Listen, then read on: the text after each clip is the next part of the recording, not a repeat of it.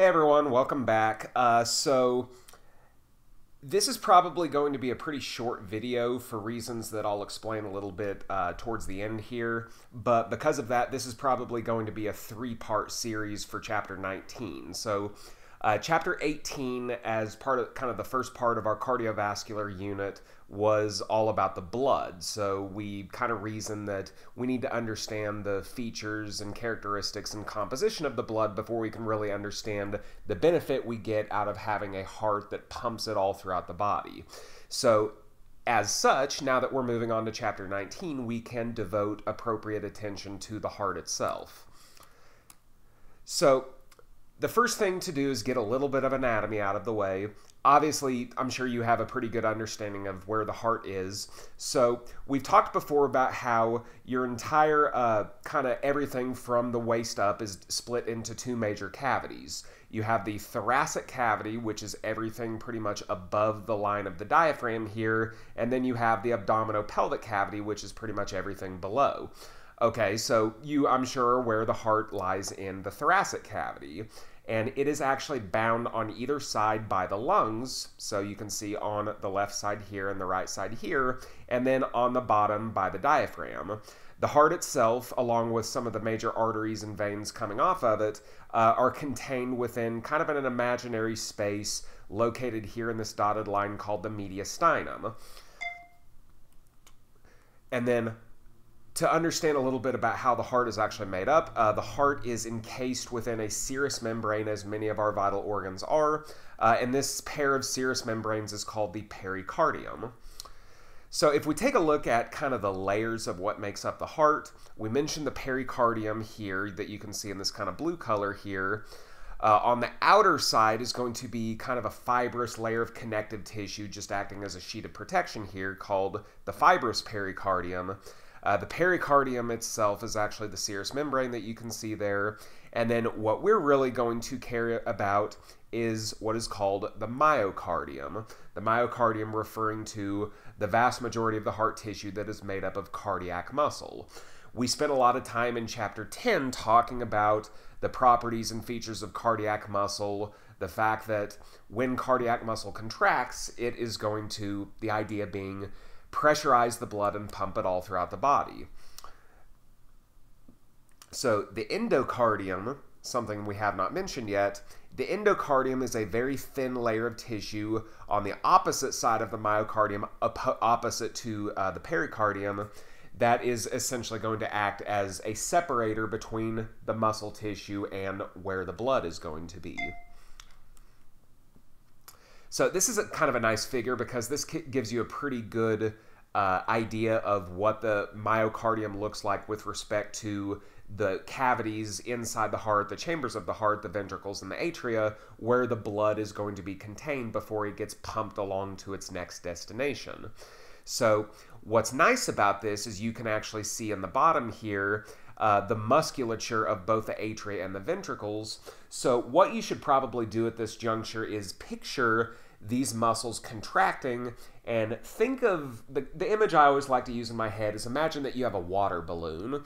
Imagine taking your hand and squeezing that water balloon. So when these muscles contract, it is going to be squeezing the blood much in the same way you squeeze the water that is inside of a balloon.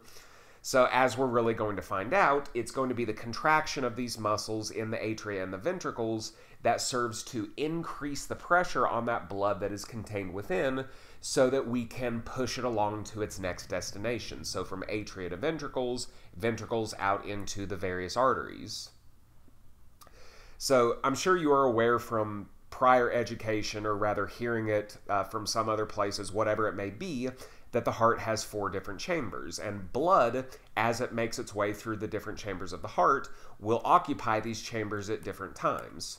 So we have a pair of atria, both left and right, that are on the superior side of the heart, so here and here. And then we have a pair of ventricles, which are on the inferior side, and again, they exist on the right and the left side.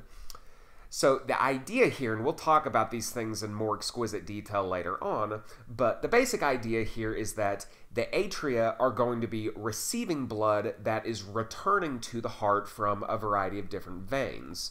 The superior and inferior vena cava return deoxygenated blood from the systemic circuit, so basically all the tissues that have already taken the nutrients and taken the oxygen from the blood.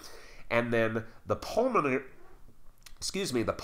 veins are going to be returning oxygen-rich blood from the lungs back to the left atrium.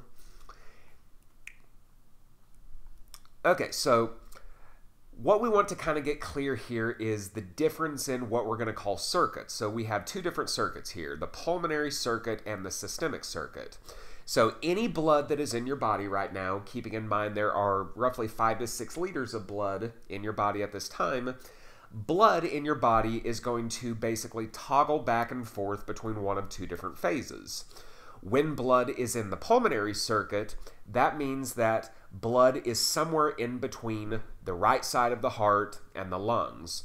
So basically, this blood is either on its way to the lungs in order to pick up oxygen, so it's going from deoxygenated to oxygenated, or it is on its way on a return trip back from the lungs where it has picked up oxygen back to the left side of the heart.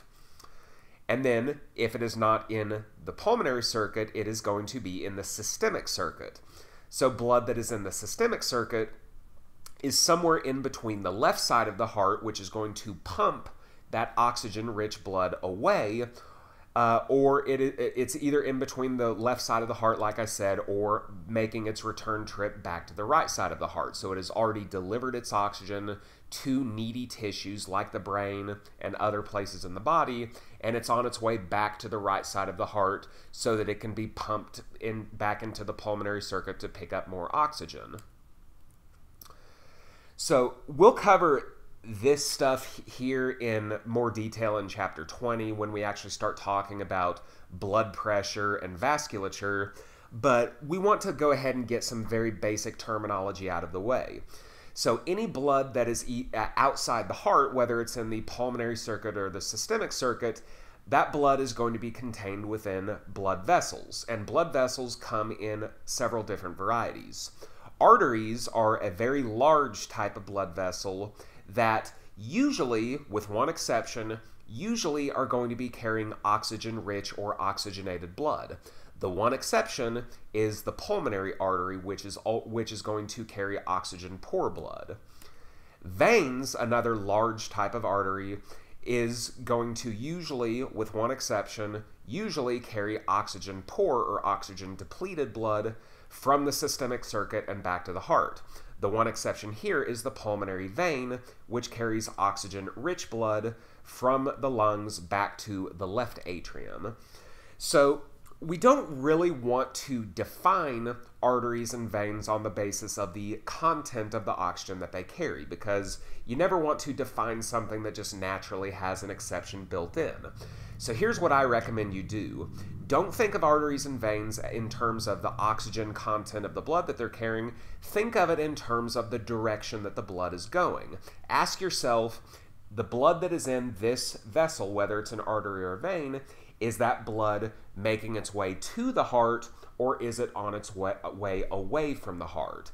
Arteries are always going to carry blood away from the heart, and veins are always going to carry blood back to the heart. So, in the case of the pulmonary artery, which is that exception to our oxygen arterial kind of rule there, we still think of it as an artery because even though the blood that it's carrying is oxygen poor, it is going away from the heart. It's going from the heart to the lungs.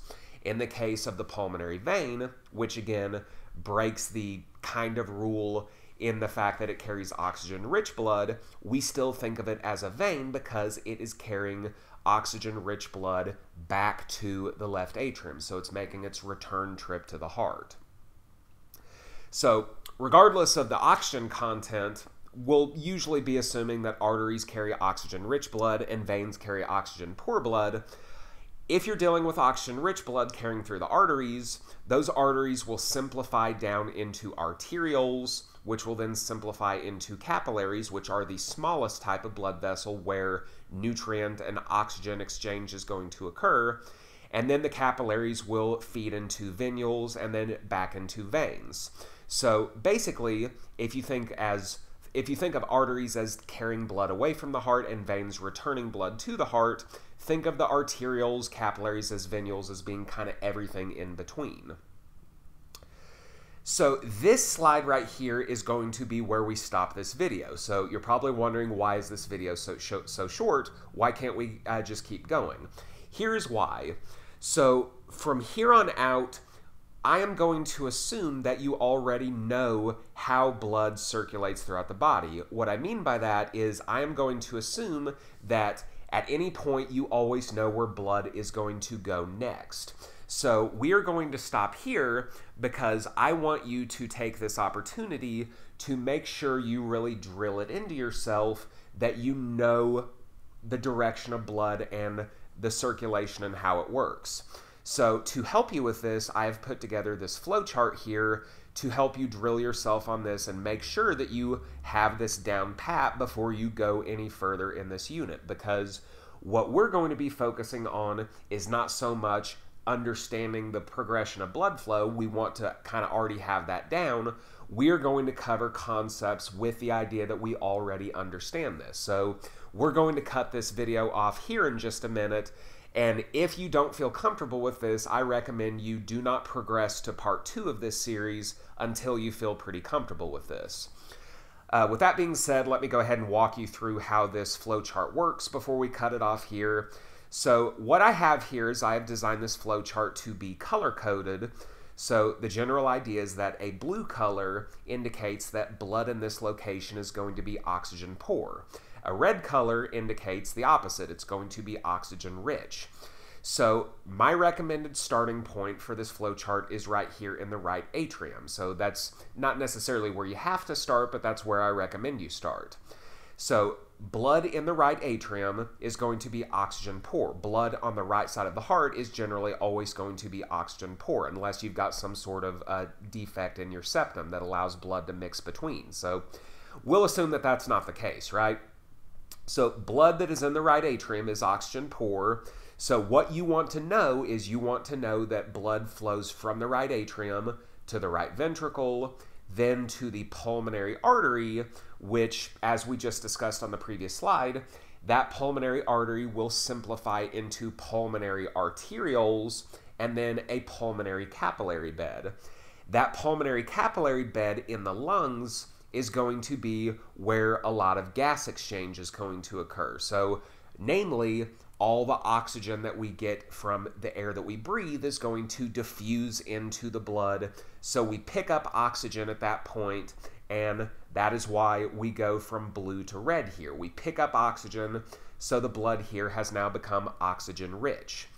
Okay, so those pulmonary capillaries will then feed into pulmonary venules, and then the pulmonary vein, which directs us into the left atrium, still oxygen rich at this point, then the left ventricle, and then out through the aorta, which then will branch off into a number of our major arteries, which are going to service a lot of our different important organs throughout the body, like the brain and other places, of course. Those arteries will, as again we discussed on the previous slide, simplify down into arterioles, which then will simplify into all the various capillary beds that infiltrate into all of our important organs and tissues, like the skin, the liver, the brain, and even the heart itself.